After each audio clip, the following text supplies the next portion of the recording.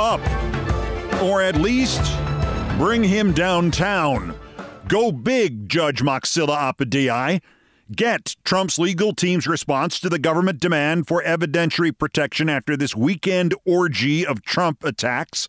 Say that response is insufficient. Announce you need an in-person hearing with Trump. Rule the defendant clearly did not understand the terms of his release. And drag him back into court tomorrow, saying you need to state these terms to him again.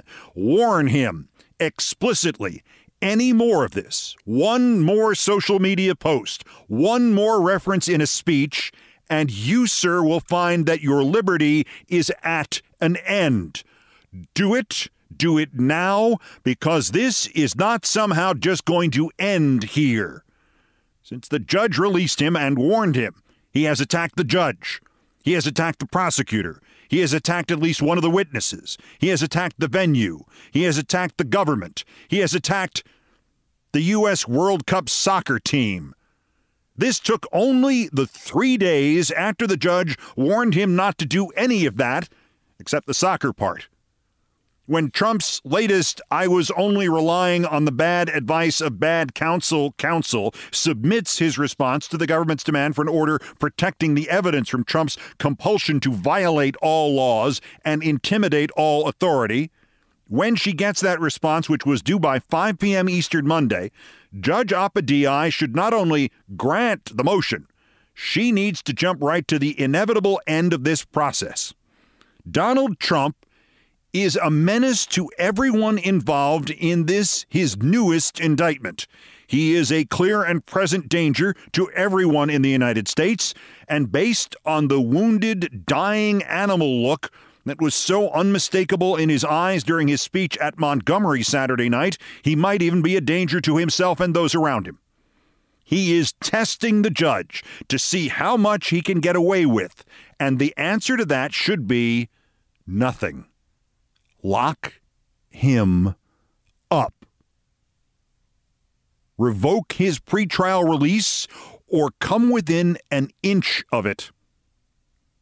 Trump has never been stopped in his tracks before and is not automatically capable of understanding the concept of a warning. To him, a warning is weakness, vulnerability, an invitation to push harder in the same spot or find a new spot to push. This is a psychopath who doxed his predecessor as president. In the full bloom of his madness, he is now dancing along the precipice of issuing more and more calls for violence, with less and less subtlety and more directness to them.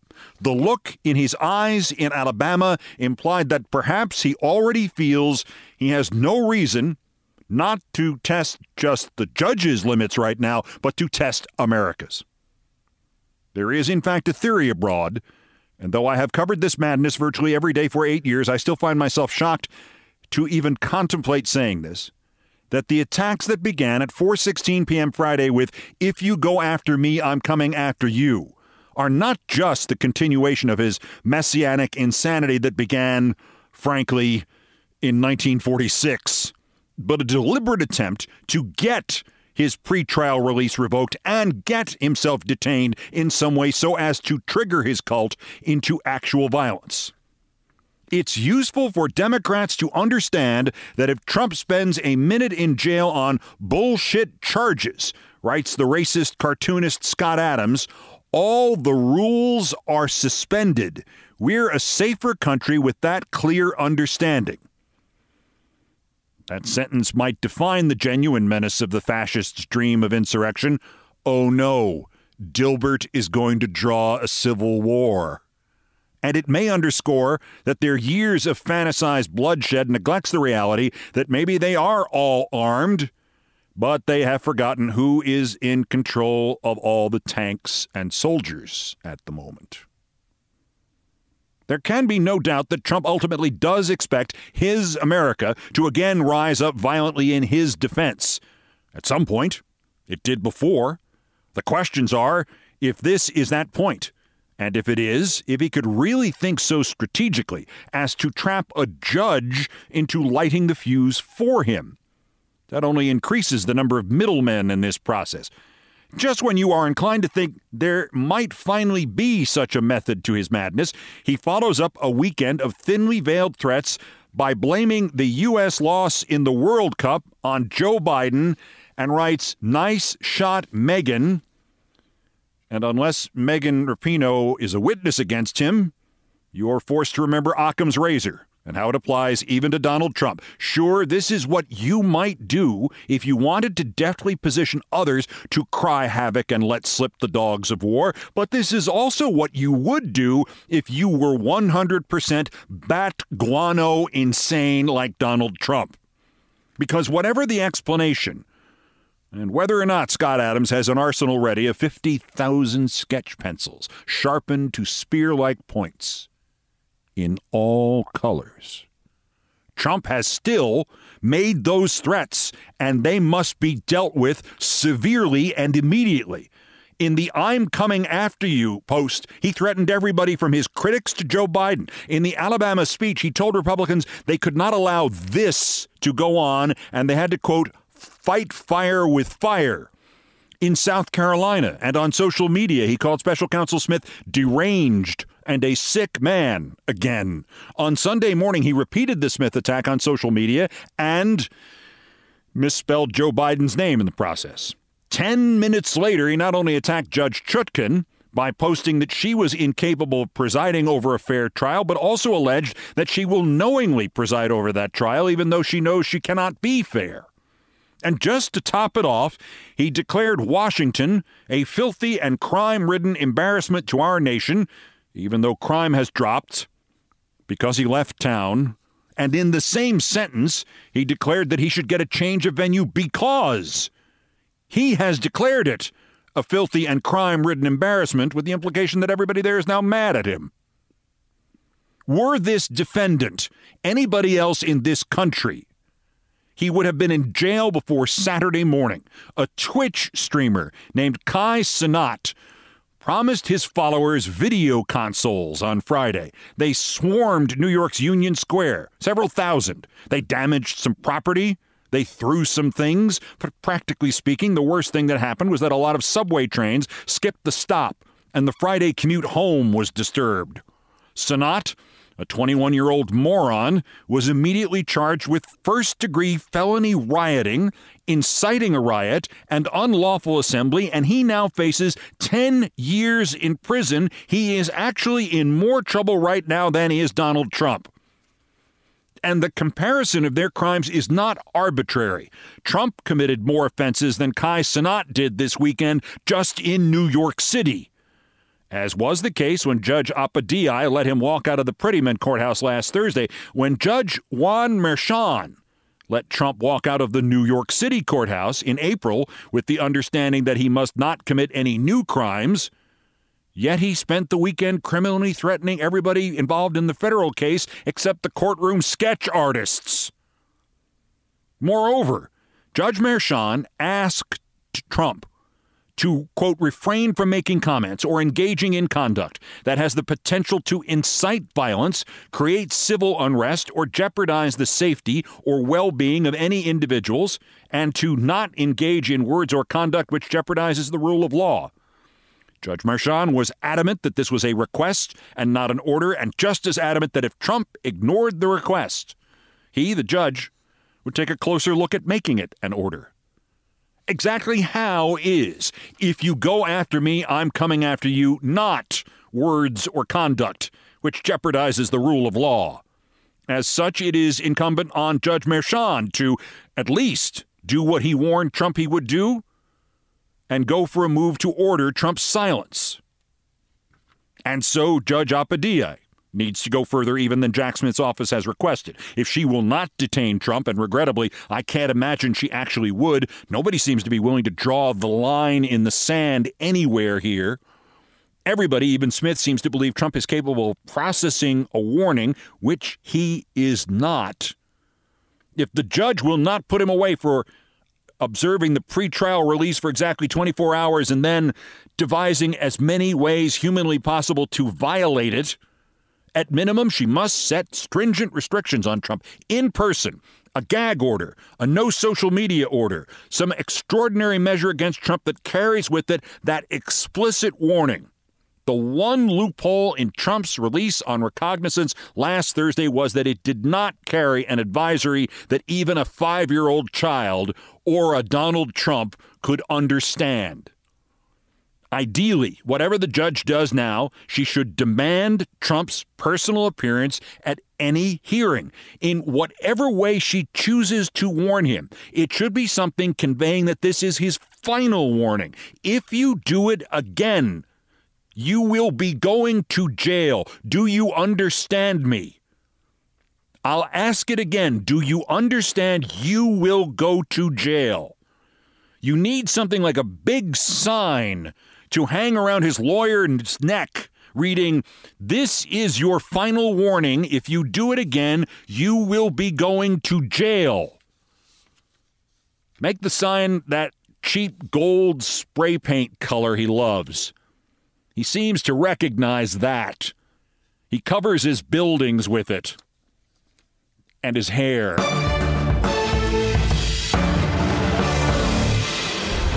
A note about Trump's lawyers. Bill Barr said yesterday that, of course, he'd testify against Trump. And it would seem inescapable if your defense for insurrection and an extra-constitutional assault on democracy is, John Eastman did it. I'm guilty of nothing. I was acting on the advice of counsel. I had the worst counsel in the world. I am an idiot. If that's your defense, then the next time you hire a lawyer, if you are planning ahead, you are going to hire the next worst counsel in the world, and I'd like to sincerely congratulate Trump on finding him. Last Thursday night, this John Lauro went on Newsmax and not only confessed on his client's behalf, confessed Trump did ask Mike Pence to cause the electoral vote count to be paused for 10 days, which is one of the charges against Trump under 18 U.S. Code 1512, obstructing an official proceeding. But yesterday, John Lauro went on NBC and said the only thing Trump did before January 6th was, quote, a technical violation of the Constitution. And that a technical violation of the Constitution, quote, is not a violation of criminal law. The joke occurred to a lot of us simultaneously.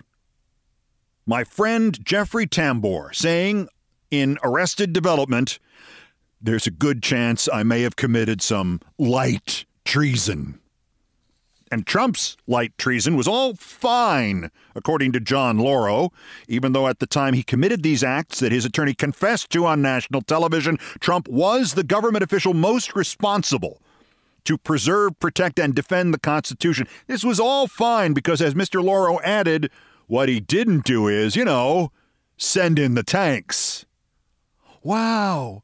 Thanks, Mean Donald. John Lauro is already a legal legend. It requires a kind of robotic mindlessness, the likes of which we may never have seen before, to do what he did on Saturday and Sunday. By 6 p.m. Friday, less than 2 hours after the "If you go after me, I'm coming after you" post, Jack Smith's office had alerted Judge Opadei and requested that evidentiary protection order. The judge notified Trump's attorneys they had till 5 p.m. Monday to respond, and Lauro actually had the nerve to ask that the deadline be pushed to Thursday, and then he did the proverbial Ginsburg yesterday. So he claimed he did not have the time to reply to the government's motion, but he did have the time to go on 5 different Sunday morning chat shows. This is a Trump lawyer, all right. And for some much-needed comic relief, besides Mr. Lauro, I bring you Ron DeSantis and the rather startling realization that he's not quite dead yet. All the anti-Trump movement within the GOP actually needs to get going, to have a chance, is for Trump to be upset or just to squeak by in one of the early Republican primaries. And the New York Times Siena poll of the earliest primary came out on Friday, just about the same time the "If you go after me, I'm coming after you" post came out.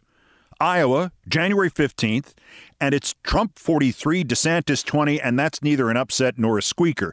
But it does reflect an amazing reality. Trump's lead in the first primary is about half what it is nationwide over DeSantis.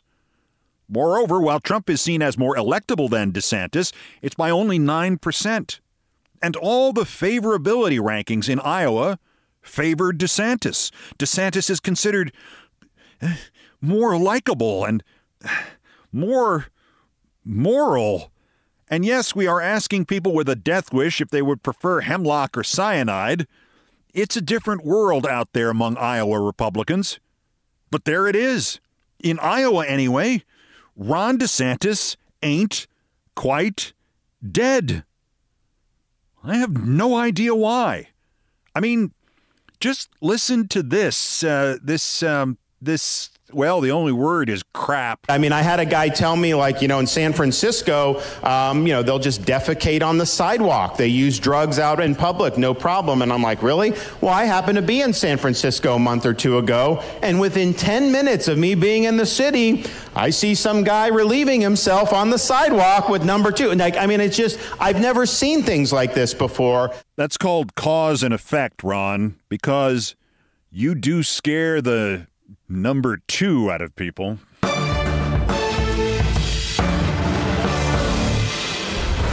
Imagine a grown man, even in high-heeled boots, saying, number 2. Also of interest here, what if they gave a Devon Archer transcribed interview and nobody showed up? The latest whistleblowing event in the endless, useless, resultless Republican pursuit of Hunter and thus Joe Biden turns out, like all the others, to be all blow and no whistle. But this one has a truly unforeseen twist. Guess who didn't bother to even attend the Devon Archer transcribed interview with the House Oversight Committee? I mean, I had to read this 3 times before I believed it. That's next. This is Countdown. This is Countdown with Keith Olbermann.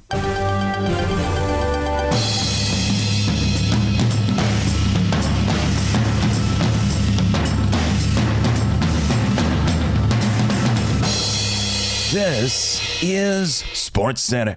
Wait, check that. Not anymore.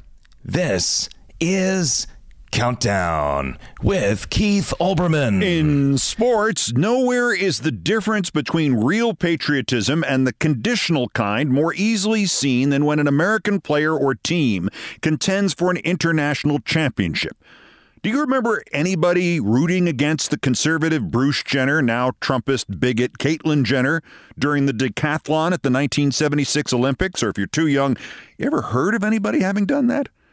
Or against the USA team in the 2013 World Baseball Classic because conservative Joe Torre was the manager?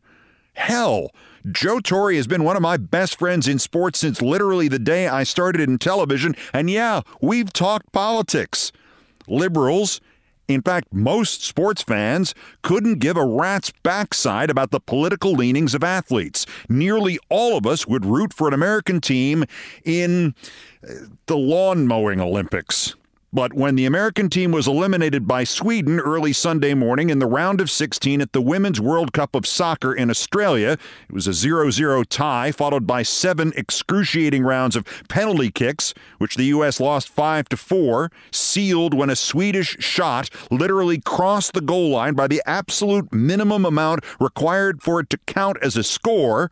Republicans, conservatives, and other bigots immediately christened it the woke choke.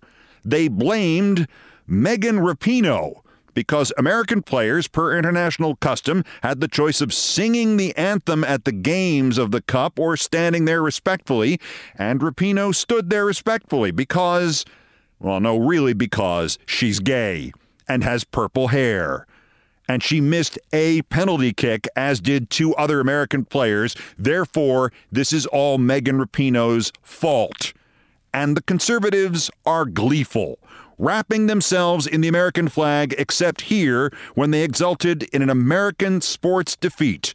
USA loses, they cheer. And, of course, if Americans had won, the conservatives would have somehow claimed credit for the victory, because they are not patriots. They are lost. Happiest person in sports after this past weekend, Robin Ventura, the former star third baseman, later manager of the Chicago White Sox, who only Friday had to suffer through the 30th anniversary celebrations of the worst decision he ever made in his life, when on August 4th, 1993, the then 46-year-old future Hall of Famer Nolan Ryan knocked Ventura down with a pitch. Robin charged the mound, and Nolan Ryan did what pitchers never, ever think to do, which is to stay on the mound and take advantage of the extra 10 inches of height the mound gives you. Nolan Ryan just stood there, waited for Ventura to climb the hill. He put Ventura in a headlock and hit him with a couple of light punches and then let him go. That video has been shown more than anything else Robin Ventura ever did, and it's been shown as much as anything else Nolan Ryan ever did. Nolan Ryan threw 7 no-hitters. So why is Robin Ventura happy today? Because a day after the 30th celebration of that damn thing, Saturday, Robin Ventura was replaced on the list of the dumbest fight decisions in baseball history, and by another member of the Chicago White Sox, no less. As I record this, we are still waiting for the discipline on this one from Major League Baseball, but on Saturday night, Jose Ramirez of the Cleveland Guardians slid into second base and into Tim Anderson of the White Sox. No real collision, no injury, no blood. But when all the Guardians had been mad at Anderson for rough play around the bag over 2 games, and Ramirez reached up his hand expecting Anderson to maybe help him to his feet, Tim Anderson refused. Ramirez then stood up, and Anderson promptly dropped his fielder's glove and squared off in a boxing stance, an actual 2 fists up by your chin boxing stance. Anderson threw 2 punches at Ramirez. They both missed. Ramirez took 1 swing at Anderson and seemed to hit him kind of mildly on the cheek, and Anderson dropped like a stone, like Sonny Liston in his 1-punch loss to Muhammad Ali in Lewiston, Maine in 1965, and no one was certain what would happen next. A punch that was seemingly so light that ever since, many have argued Muhammad Ali never hit Sonny Liston, and Liston had thrown the fight at the earliest possible opportunity. That's how bad it looked. Or, as Tom Hamilton, the play-by-play man of the Cleveland Clinic Guardians Radio Network, put it, in an instant classic of a radio call. And another hustle double. Right over the bag at first. Now Hosey and square off. They're fighting. They're swinging. Down goes Anderson. Down goes Anderson. Tom Hamilton on the Cleveland Clinic Guardians Radio Network, and that clip is going to be installed at the Hall of Fame at Cooperstown, too, on a loop. 4 years ago, Tim Anderson, who we think is conscious by now, was the American League batting champion, and to this day, he is considered one of the faces of the game. He appears in baseball promos trying to sell baseball to kids. Even though he has so vanished, he's hitting .244, that the punch he took from Ramirez seemed like the first time this year that the name Tim Anderson had been mentioned in the same sentence as the word hit. Plus all the no-hitter jokes that followed on Sunday and early today. To make it worse, Tim Anderson did not play in Sunday's game and was not seen by the media and did not talk to the media, which might have been for the better. Because if somebody asked him a tough question about that fight, he would probably have collapsed to the ground again.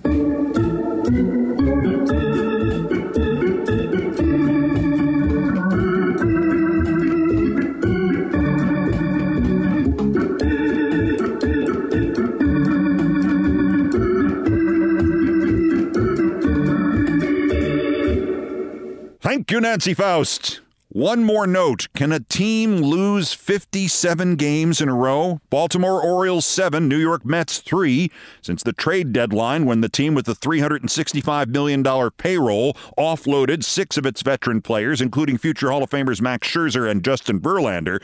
The New York Mets have lost all 6 games they have played, twice by shutout. They have scored only 14 runs, they have given up 39, and frankly, they have not looked as good as those numbers would suggest.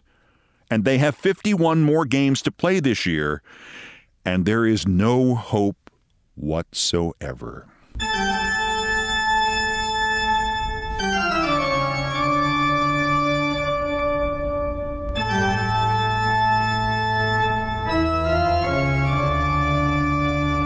Still ahead on Countdown, turns out ESPN has turned over operations of the ESPN Radio Network and all its affiliated organizations to an outside company.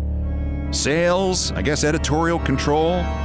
This has made me sad because I was one of the guys who put ESPN Radio on the air in 1992. But remembering that made me happy because it reminded me unexpectedly of Elizabeth Montgomery and her role in that memorable launch. So I want to explain to you what that has to do with the other thing and tell you about my sudden and eternal friend Lizzie coming up in Things I Promised Not to Tell. First, time for the daily roundup of the miscreants, morons, and Dunning-Kruger effect specimens who constitute today's worst persons in the world. The Bronze, the New York Times. This is the Fox News effect. Its upper right corner banner headline about Trump's indictment. Allies prepare for fight over free speech after indictment calls out lies. Now, the Times put single quotation marks, which is how in print you show you're not really convinced the word works or is true. That's just what somebody else is calling it. The Times wanted to qualify one word in that headline. Allies prepare for fight over free speech after indictment calls out lies. Now, you and I would put the quotes around free speech because Trump's crimes have got nothing to do with free speech, and his apologists' claim is nonsensical in both constitutional and legal ways. It's got nothing to do with free speech. You put free speech in quotes. But no, the Times put the dubious quotes around the word lies. As if Trump's lies, weren't lies. As if the Times doesn't want to commit to that much. Shameful. Both sides is garbage. And par for the course for the Times lately, convinced somehow they are going to sell more copies of the newspaper to right-wingers who want to burn their building down. The Times needs to fire its decision-makers, and pronto. Speaking of which, the runner-up, Vivek Ramaswamy. What the hell is wrong with this guy? If you want to tell the crowd at Vail, Iowa over the weekend that we should, quote, cancel Juneteenth or one of the other useless ones we made up about holidays, and then when NBC asks you if you think it is a useless holiday, go ahead, I guess, say, which is what he did. I mean, if this guy doesn't understand he's trying to run for the nomination of a party, at least half of whose members would identify him as having the kind of ethnic origin their party is against. It's his money he's wasting. But on Juneteenth, which is only like 6-7 weeks ago, this moron Ramaswamy put out a fake, sincere video extolling the holiday, praising Juneteenth. Juneteenth is a new holiday, he said. It needn't be about grievance and self-flogging. Let it be a celebration of the American dream itself, which I guess he thinks is also useless. He was for Juneteenth before he was against it? Ramaswamy can't keep his policy decisions straight about holidays? A master strategist this is not. But our winner, again speaking of that, James Comer. Jamie, chairman of the House Subcommittee on Making Up Headlines for Conservative Media. When his low-rent version of the House Un-American Activities Committee finally got its transcribed interview with Hunter Biden's old business associate Devon Archer, the interview so lackluster and so exonerating of the president that even the Wall Street Journal editorial board admitted Joe Biden had nothing to do with any of this, Comer still called the Archer interview a, quote, bombshell. In fact, Greg Kelly, who, if you're not familiar with his work, is the animal mascot of Newsmax television, Greg Kelly interviewed Comer and said, quote, you were in the room. Are these guys recognizing that this is beyond their control now? And Comer answered, the walls are closing in. Unfortunately, Comer wouldn't have known anything about the walls, or the walls in the room, or anything about the interview or the interview in the room, because it turned out he didn't go to it. He skipped the Archer interview. He didn't attend. He blew it off. He didn't even zoom in. He didn't even literally phone it in. In fact, it appears all but 2 Republican members of the committee didn't bother to show up even remotely. So, if you see the whole Devon Archer, Burisma, Ukraine, Hunter Biden influence peddling thing disappear from the GOP playbook in the days and weeks to come, remember, this was the first sign. They have punted because there is no there there. Chairman James Maybe we can connect Jill Biden calling herself doctor to Ukraine or something. Comer, today's worst person in the world.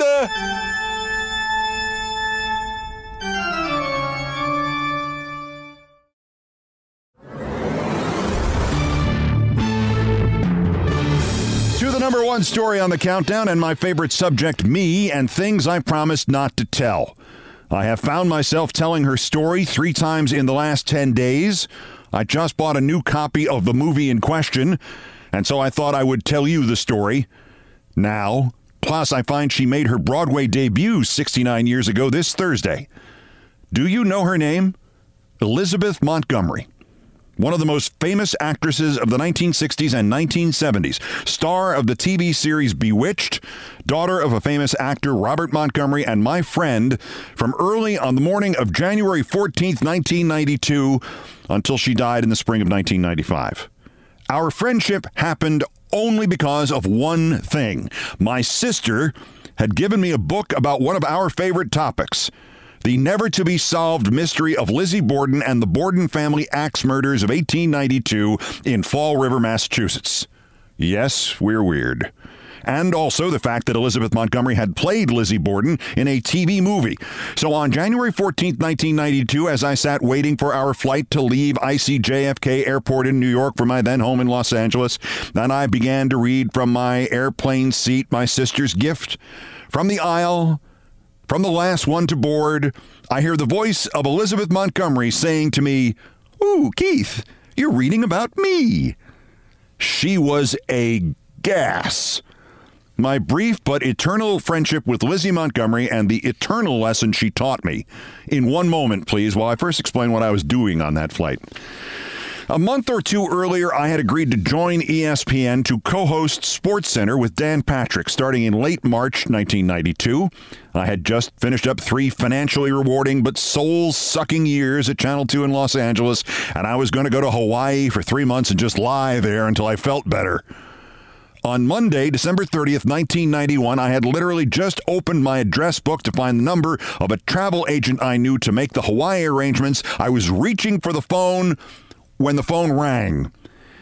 It was my business agent who had just gotten off the phone with my new ESPN boss, John Walsh. He and they were launching a new radio network in 5 days. I found this interesting, but not particularly relevant. ESPN was one thing then. It was one TV network. No magazine, no radio, no ESPN, the Ocho. So this was their first big move outwards. The radio network would start with only 2 7-hour shows on Saturday and Sunday nights. And Walsh explained to my agent that everything was going great and they were right on target and they had great guests lined up for the first weekend like Ronald Reagan, and they only had one tiny problem. They needed 3 hosts, and they had 2 terrific hosts, just terrific hosts. One Keith worked with named Tony Bruno, and another just terrific host from Providence named Chuck Wilson. And they tried this guy as the 3rd host, and that guy and this guy and that guy, and all told 40 different people had tried out to be hosts. They had nobody to be the 3rd host who was any good. Could Keith just come here just for the first weekend, just to get it off the ground? Then he can go back to L.A. and come back here in March, take over SportsCenter. Please, please, please, can Keith help us? Please, because if he can't, I don't know what on earth we're going to do. Oh, please, please, please. As I said to my agent, well, all right, I suppose. At least ESPN will always think of me as a team player. So instead of going to Hawaii in January, I go to Bristol, Connecticut in January. And I go stay at my folks' house outside New York City, and a friend I had recommended to help ESPN launch their radio network offers me a ride up to ESPN for the weekend. And it's like 20 degrees, and we get out of his car in his parking lot, and 3 spots over getting out of his car in the parking lot is Chris Berman, who I went to high school with. And already in January 1992, when I'm not quite 33 years old, I already know Chris for 20 years, and before I can say hey, he screams, "Listen, we have a good thing going here. Don't F it up." And I say, "Good to see you too, Chris." And I remind myself it's only till Monday. And I meet the gang, and then I go to the hotel, and the hotel is beige, the walls are beige, the carpets are beige, the guests are beige, the food is beige. The only thing that isn't beige is the 6 inches of snow that falls overnight. And I remind myself it's only till Monday. The launch of the network on Saturday goes well. They have me interview Ronald Reagan about something in football. The Sunday night show is going well, too, and we're trying to figure out where the big baseball free agent of that winter, Danny Tartabull, is going to sign. And we're interviewing Bobby Valentine, who was the manager of the Texas Rangers. And they were one of the teams rumored to be a likely landing for Tartabull. And I asked Valentine, he says, no, not anymore. They just canceled their trip. I was supposed to go meet them at the airport tonight. I think he signed with somebody else. And the alarm bells go off in my head. And I tell the producer, let's call everybody we know in baseball and put them on and figure out where Danny Tartabull is going. I have a source who knows his agent. Let me call him. We'll go story chasing. So we spend 4 hours following a story in real time, and it's great radio. And we're coming up on the last hour, and our guests have helped us eliminate like 30 teams out of 28. But we're not sure where Tartabull is going still. And the producer says, if only we had his home phone number. And I look at the producer and go, oh, crap. Sorry. And I grabbed my address book and I explained he was my co-host, Tartabull was, on some of our baseball post-game shows in L.A. last year. I'm sorry, I forgot I had his number all this time. Hang on. So I called Danny Tartabull, and just as our last hour on Sunday night is starting, he calls me back, and I say to him, look, we know you've decided it's all over baseball. It's got to be the Phillies, the Mets, or the Yankees. And he's saying correctly, I can't tell you. And I said, give me one guess. And just tell me if I'm wrong, and I will call you a source close to the negotiations. That's all. And he says, okay. And I say, is it a team that wears pinstripes? And, of course, the Phillies, the Mets, and the Yankees all wear pinstripes. So he laughs, and he says, yes. And I say, is it the team I grew up a fan of? And he says, what team did you grow up a fan of? And, by the way, this phone call is taking place with me on the floor of the studio in which the other two hosts are live on the new radio network. So I whisper to Tartabull, if I say it's the Yankees, am I wrong? And he says, I can't tell you, and starts whispering. But off the record, the press conference is Wednesday at Yankee Stadium. Is that enough for you, you bastard? And, of course, I said, no, come on the show and tell us. Come on. And he laughs and says, I'll see you Wednesday, and hangs up. And I get up and I sit in the vacant chair, and I can say, breaking news, ESPN report now that the free agent outfielder Danny Tartabull has agreed to a multi-year deal with the New York Yankees. Sources close to the negotiations say there will be a press conference Wednesday at Yankee Stadium. And the other hosts are trying not to crack up because they know I've just been talking to Tartabull from the phone in the same room with them. Well, this story explodes way more than it deserved. It's a dull Sunday night. It's still early enough in the evening that the story makes all the Monday newspapers, and it's attributed not to ESPN or to SportsCenter, but to the brand new ESPN Radio Network on its second day in business, and it's on the front page of USA Today and the New York Times. New ESPN Radio Network makes splash with Tartabull's scoop the next morning, and I can't tell you how big a deal that was back then in 1992. So now, instead of going back to L.A. on Monday and maybe to Hawaii on Tuesday, as I had planned, I have to go to the press conference at Yankee Stadium to say hi to Tartabull on Wednesday and sort of thank him for the scoop. And on Tuesday, this guy, John Walsh from ESPN, calls me and my agent and says, look, we have to take advantage of this. It's the best possible start we could have hoped for the radio network. Keith has to stay with us for the next 3 months.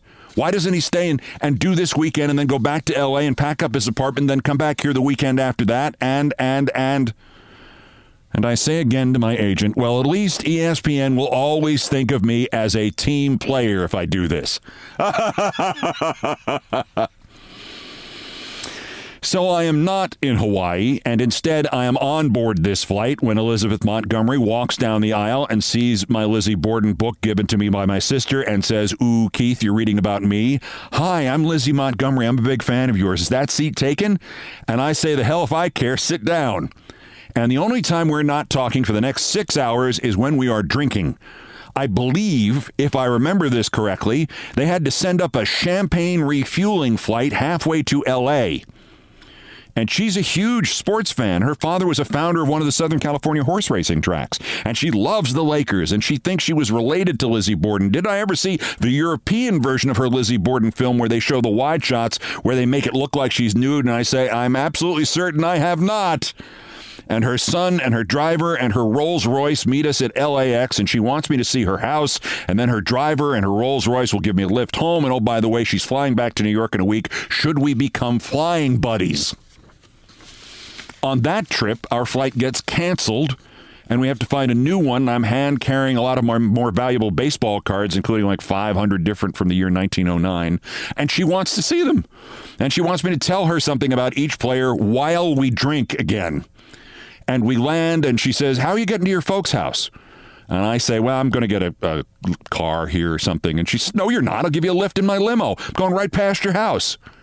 And sure enough, we get there, and as Lizzie Montgomery's limo is taking me to my folks' house at 10 o'clock at night, she says, will they still be up, your folks?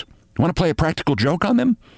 So 2 minutes later, I knock on the door of my childhood home, and my father opens it. Instead of seeing me, it's her in the doorway, and she says, hi, Mr. Olbermann, I'm Lizzie. I'm a friend of Keith's. Can he come out and play? And my dad goes silent for the only time in my life. And now my mother appears so Lizzie can pull the same routine on her. Hi, Mrs. Olbermann, I'm Lizzie. I'm a friend of Keith's. Can he come out and play? And now my mother is silent for the only time in my life.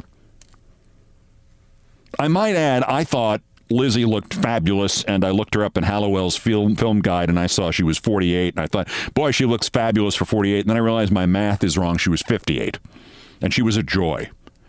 We talked by phone every couple of weeks after that, and she died 3 years later of colon cancer. But she is with me always, and not just as the proverbial force of nature. Within minutes of that day we met, January 14th, 1992, she bestowed upon me a lesson, an eternal lesson. We were a little late taking off, and since she had just loudly introduced herself to me like I didn't know who she was, anybody on the plane who wasn't sure it was her was now sure. As we waited a taxi, every man on that plane came over and did the same thing. Oh, hi, Miss Montgomery, excuse me. And they give me some sort of nodding acknowledgement, like, hey, how you doing? As they lean in past me. I was a big fan of Bewitched. I know you must get asked this a million times a day, but is there any chance? I'm so sorry to ask. Could you do that little nose twitch you used to do in the show? And she would say, of course, and then she'd do it, and these men aged 20 to 100 all then giggle like schoolboys. After the 30th or 31st time this happened, I say to her, Lizzie, I don't know you, but I like you a lot already, and your attitude towards your fans and the nose twitch is wonderful. But I have to tell you, I certainly hope that was the last of them, because the next one who comes over, I'm going to have to strangle him with my bare hands because I can't take it anymore.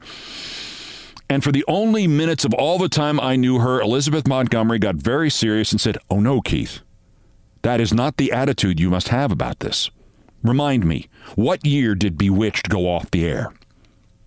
I had to guess. 1972, and she said, exactly. Good, correct, 20 years ago. And these people have remembered that nose twitch for 20 years, at least. Bewitched, Keith, is not Hamlet. It is not Arthur Miller. It is not The Godfather, but they remembered it. This is why you and I both do what we do for a living. We have transcended time with what we do for a living. Something artistic, something creative, no matter how small, that we have done, they have remembered it. People do it with you, I'm sure, and I'm sure they'll continue to. And what you do then is you say, thank you for remembering, as if they were the only one who ever remembered, because that's why we do this. Because they remembered me from 20 years ago for a stupid little nose twitch. Duly chastised, I apologized, and the huge, welcoming, conspiratorial, permanent friendship, sexy smile of Elizabeth Montgomery broke across her face like the sunrise, and she whispered, either that, Keith, or they saw Bewitched on cable last week, which means Lizzie gets another check next week. And she twitched her nose at me. And I will always love her.